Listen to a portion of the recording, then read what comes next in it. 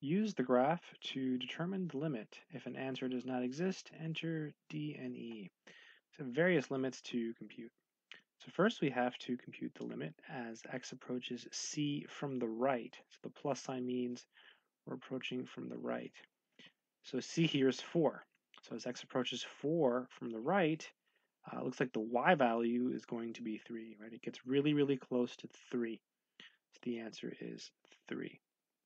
As x approaches 4 from the left, the y value also gets close to 3. So the answer is again 3.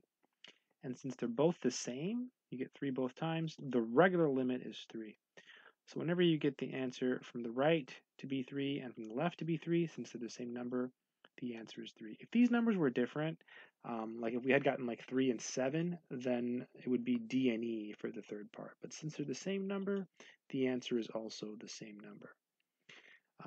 Okay, is the function continuous at x equals 4? Yes, and here's two explanations. The first is if you look at the graph, you can draw it without picking up your pen or pencil. There's no holes or breaks. It's nice and it's a continuous graph. It doesn't break.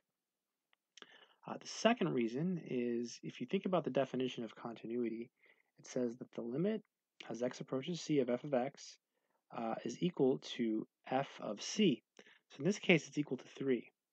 F of c is the y value at c. So the y value at 4 is equal to 3. So the actual function value at 4 is equal to 3, and that's equal to the limit, right? I'll type it so you see it. This is equal to f of c, right? That's the definition of continuity. That one statement right there implies all of the other conditions in the definition. So in this case, f of c is 3.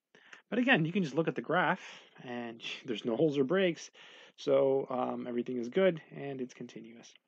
I hope this video has been helpful. That's it.